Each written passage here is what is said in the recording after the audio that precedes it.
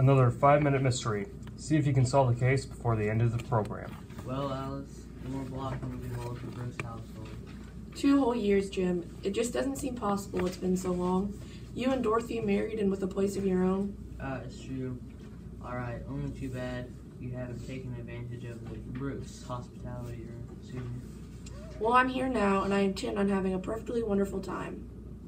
Now, here we are. Oh, what a charming place this is. Dorothy's probably on needles and pins waiting for me to get you here. Darling, it's Jim. Here's Alice. Jim, look. What, where? They're on the living room floor. It's Dorothy, dead. Mr. Brooks, I'm afraid you and Miss Manning will have to submit to some routine questions. I'll be happy to help in any way I can, Inspector. Thank you, Miss Manning. Now, Mr. Brooks, while we're waiting for some information I phoned for, I want you to tell me exactly what happened this morning. There's nothing much to tell. Both my wife and I were quite excited, expecting Alice as it. Miss Manning here to visit us from Chicago. I was to wait until she called me at the office. And were you there all morning? Yes, until Miss Manning's train arrived and we came out here. I had written Miss Brooks to tell her that I would call Jim at the office as soon as I arrived. The train was an hour late, maybe. If it had been earlier, it may have prevented this. Well, that remains to be seen. Apparently, Miss Brooks was sitting here in this chair putting red polish on her fingernails when she was shot from behind. The polish was spilled all over the carpet and she was still holding the tiny brush in her hand.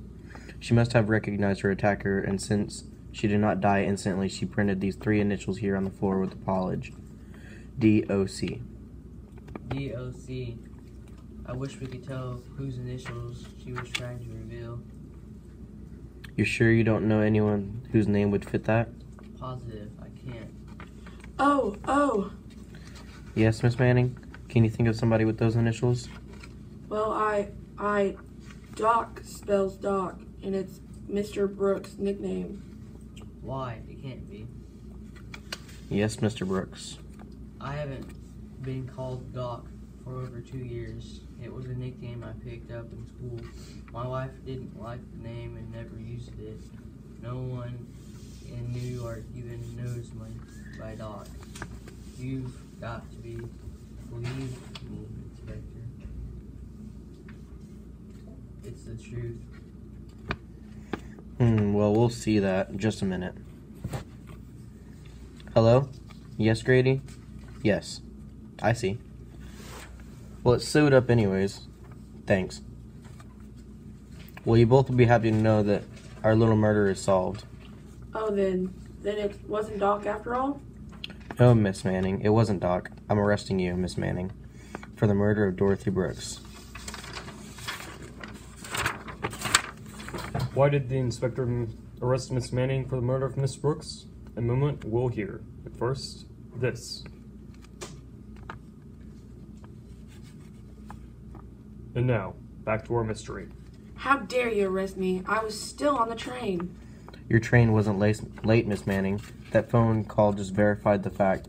You came out here, murdered Miss Brooks, returned to the station, and called Mr. Brooks to pick you up. That wasn't what really gave you away, though, Miss Manning. Too bad you didn't know Mr. Brooks was no longer called Doc when he printed those letters on the carpet. The next time you leave a name as a clue to throw suspicion, you better get the name right. But of course, there won't be a next time, will there, Miss Manning?